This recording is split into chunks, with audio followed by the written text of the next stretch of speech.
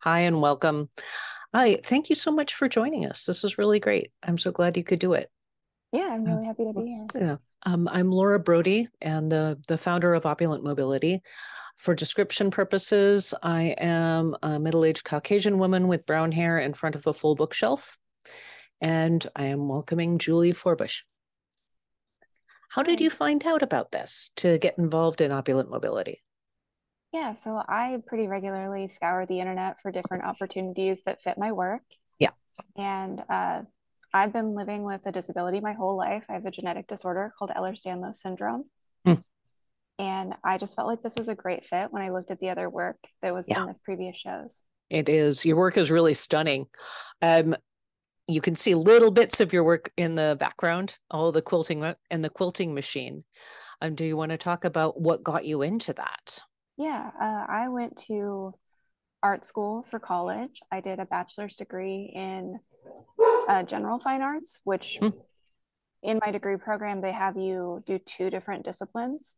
So I did a okay. combination of painting and sculpture, but I focused on sculpture with textiles. Nice. And Uh, that eventually translated to an interest in more traditional like quilting practice. so, what was it about fabric that really called to you? I just love it as a medium. I like the movement of it and the colors, the Yeah. way that it's something that's so common in our homes and in our lives Yeah.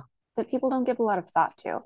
Was that just something that you had always worked in or just had always been drawn to? I actually didn't start working with fabric until I was in college. I started out doing an English degree, a strong interest in literature and writing, and professionally, I'm a technical writer. Okay. But I was really stressed out doing my degree program, so I started sewing as a Oh, hobby to take pressure off and then kind of flip, and I started neat. sewing more serious. Interesting. You just found it like more meditative or? I found it more freeing and creative. Fabric has a lot of tolerances. Things don't have to be perfect. They don't have to be square. You can take the pressure off and just improvise really nicely. Yeah, I really love that. I'm a costumer by trade Oh, and amazing. Yeah. costume design. So I'm a big fan of the squish factor of fabric. Yeah. Some of the images that you have in your work are just really striking and also a little bit hard to see. Can we talk about that? Yeah, absolutely. For me, my work is about surfacing the things that are difficult to talk about or maybe deeply personal. That Yeah. it can be a struggle to express in day-to-day life or to find a context that's appropriate to share with other people. So having the work be difficult to look at or difficult to visually parse is an intentional choice because it's like emotional burden of Hmm, sharing something that is hard to discuss. That's what I'm trying to represent. nice. I'm going to share the screen to show your pain banner. You can see it, but it's a little bit disguised in there, almost pixelated. Yeah, this one, I love the format of the pennant as this thing that's used for celebrating like party bunting or Yeah. sports, like, supporting your team with that shape. But the things that have been formative in my life are equally weighted toward the good and the bad. I've Yeah. been living with chronic pain since I was in my late teens. Wow. And it's just something that is so deeply ingrained in my experience of existing in my everyday relationship with my body that the average person, unless they have a similar experience, can't connect to. Mm. But it really has shaped who I am as a human being and how I interact with the world. So the idea behind the format of this piece is kind of dealing with how difficult it is to discuss those things and also giving kind of appropriate respect to the fact that this is a formative thing for me. It is like Yeah. a celebration of who I am, but the parts of it that people don't really want to look at closely. And that's so much when you're talking about disability, like Yeah. all of the things that we don't necessarily want to pay as close attention to. Or, I don't know, maybe out of superstition that it might happen to us or whatever it is. But Yeah, I think there's a real fear or discomfort with speaking deeply on those kinds of topics. how do you choose your fabrics? That's an interesting question. I love used materials. Oh, yeah. So my favorite thing is to go to the thrift store and buy used cotton bed sheets. Oh, nice. Or in some of my work, I've used my own bed sheets. I feel like Okay. there's a real sense of intimacy and like closeness with the body that comes from those kind of gross, gritty materials. Yeah. And I've literally used thrifted bed sheets to make quilts where I'm like cutting around a pee stain or a blood stain. And I mean, I wash it obviously, but There are it is things what that it you is. don't want to do. Yeah. I dye the material usually to get some more interesting depth of color, or sometimes if vintage sheets and stuff will have more interesting patterns that you can use in interesting ways. Yeah. What kind of dyes do you use? I use Procyon dyes primarily. I also paint, and sometimes Hmm. I have a friend who is a printmaker who will sometimes do Ooh, like photo transfer onto the fabric for me. That's really that's fun. great. So what kind of images are you doing that? Is it not necessarily intended to have those images be front and foremost, but in the background? Yeah, I think it's equally intended to be obscured. So Nice. my friend Cecilia Mignon, incredible artist. Look at her work, at their work, excuse me. This is a lot of florals, a lot of architecture, things like that. Hmm. So perfect for what you're doing. There's a really good matching of the kind of imagery and interest that we have. Yeah. So was there something about quilting in particular, that idea that really spoke to you? I really love assemblage and like the idea Mm-hmm. of the bricoleur, kind of gathering lots and lots of material. Yeah. And that's what it does in bits. It's also such a storytelling medium.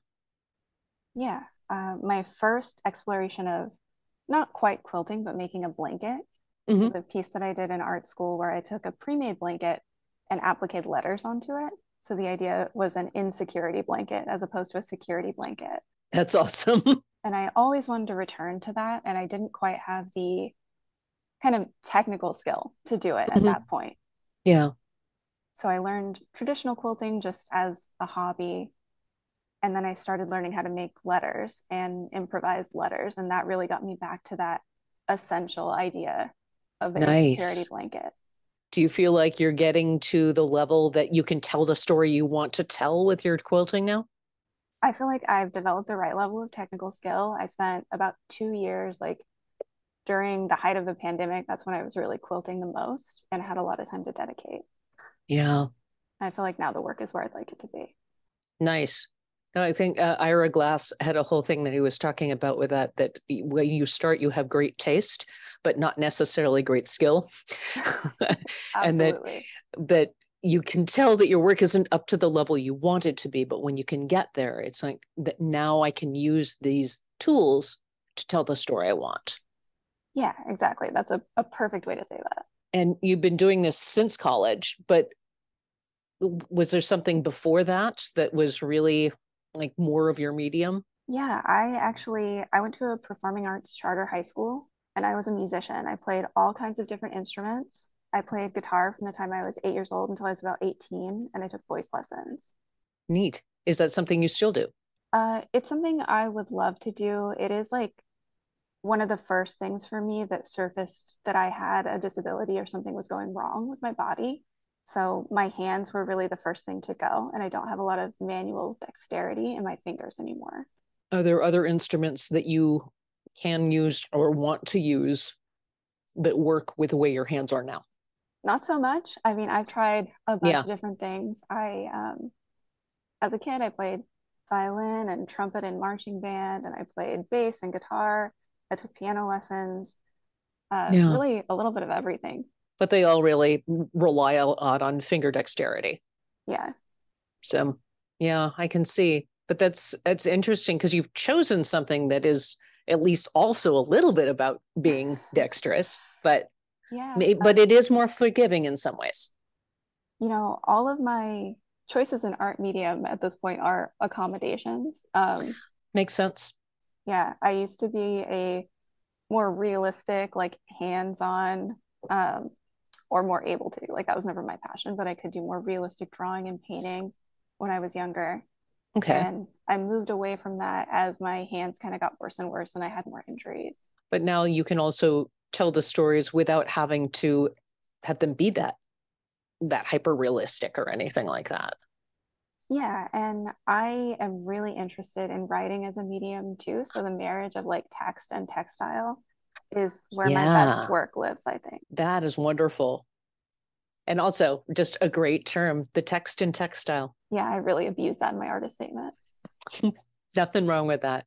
But there's a poetry to it. I think that when you're putting words and that people pay different attention to the words in an artwork. I think Absolutely. Yeah, I yeah, think written word has a type of authority where we're used to seeing this, at least works in print, we're used to yes. giving them the sense of authority and truth of information. And I think sometimes on the internet too, especially with like live captioning, that gives it a sense of more power, for better or worse, frankly. Yeah. And the kind of sense that the visual typeface gives you is Yeah. really different based on how you present the letters. So I've played with really uniform all caps in some of the Uh, typeface Yeah. really influences the sense of authority that a text has. Yeah. So I've worked with uniform, like all capitalized letters in some pieces. And in the piece pain, like that's a Yeah. more squishy, lowercase, sensitive way of lettering. Do you have like fonts that you prefer, I guess, for lack of a better? Yes, like what I prefer in graphic design, I mean, I have an undying love for Futura. I have a tattoo in that type of like my favorite. But for my work, I really lean toward something imperfect and improvising. So Mm, when I make each word, I do like a rough sketch, but I'm not big on measuring or figuring out what the dimensions are going to be. hmm I just cut strips, like 1 or 2 inch strips, and kind of go with the flow of how the letters feel like they should be. And if it's wrong, I Nice. just remake it. It's a great way to do it. And also, I think you get the stories. Do you do it as layers or do you piece? I piece, yeah. For those of you who are not familiar with that, piecing means you're actually sewing the individual pieces together, whereas you can applique. That's another option for layering on top. So, Applique is gorgeous. I just always, my edges get frayed. I'm not good at it. everybody's got different ways that they prefer, I think. I know. I like your setup, your work setup. That's really nice. Thank Have, you. have you been finding like there's certain ways that just make it a lot easier for your hands and for more of the accommodations that you need? Like some different equipment or Yeah, for me, really adjusting like the chair and table height is the most important thing, mm, yeah. especially when I'm actually doing the quilting, like the top stitch portion where you're binding the 3 layers of sandwich together. Mm-hmm. What do you find is a better level for you? Does it need to be at elbow level? What do you need to do? It needs to be as close to shoulder height as possible so that I'm not putting too much strain on my neck and back. Got it. And I'm just gentle on myself and I really only do straight line quilting. Like we're not messing with complicated stuff at this phase. No reason to. I mean, you're telling the story you want to tell, and there's no reason to make it just swirls unless you want to. Yeah, we're letting the piecing speak, which is because I don't want to do anything fancy. you know, I mean, sometimes you can come up with a justification for that. That's the Yeah. main thing I learned in art school is you can justify whatever choice you have to make. And also, if do what works for you, I think is the best one. Yeah, like having something that you made with your own hands based on your inspiration Yeah, is better than having something that exists in your head that's perfect. exactly. Of course, because that magic little moment in your head, unless you're putting it onto something, nobody else gets to experience it. Exactly. Yeah. Do you have places that you would like, ways that you would like your art to be shown, or places you would like to show them? For me, I think what's magical about art and when you interact with it is when it's a little unexpected, Mm-hmm. like when you encounter it kind of randomly in your day. So I think textile is another great opportunity for that because it can live really easily in someone's home. Yeah. And I think there's like magic to that really intense handmade art object. Just living as a quilt on someone's bed, like that really just does it for me. No, that's great. I can even see that as an installation being a really neat one of building a room of these pieces. That's sort of a lived in thing. Yeah, I would love that. Oh, that'd be so cool. Okay. Um, where are you located? I'm in Oakland, California. Okay. Um, I wasn't sure. I didn't know if that was something that you could do and come down to Los Angeles for this, but obviously, really happy to have your work here. That's great. Yeah, I'm Other than gonna try and make the opening actually. I have some friends that in would be LA. great. Yeah. Oh, we'd love to meet you in person. That'd be really cool. I mean, this is nice because a lot of times the artists are all over and frequently for health reasons they can't necessarily make it. So it's really good when people can. Yeah, I would love to. Oh, that'd be awesome. And do you have any shows coming up or anything that people should know about? Yeah, I do. I have a show in December at Blue Line Gallery in Roseville, which is near Sacramento. Nice. It's 30 for 30. So it's artists making 30 pieces in 30 days. Wow. Yeah. I'm about halfway through. So the challenge ends 2 weeks from now. And I'm actually making paintings for this one because it would be insane to do quilting that quickly. I think that would be a mess. Ooh, that'll be neat. What's your topic? So it's kind of the similar use of text and bright, Mm, like neon clashing colors and geometric patterns. nice. I started making those kinds of paintings as sketches for the quilted work. And now Makes they're sense. fully their own thing. So that's what we're doing. That's really great. Oh, very cool. And how can people find you? I'm on Instagram as Saint Failure, and I have a website that's saintfailure.com. So, also, what is Saint Failure? Just for people who are not familiar, because Sure. this is great. Uh, I, when I was first dealing with my diagnosis of EDS and really had lost my ability to make a lot of art, like I was just Mm. physically in a bad place, I started writing a lot more. And I published a collection of poetry called Prayers for Saint Failure.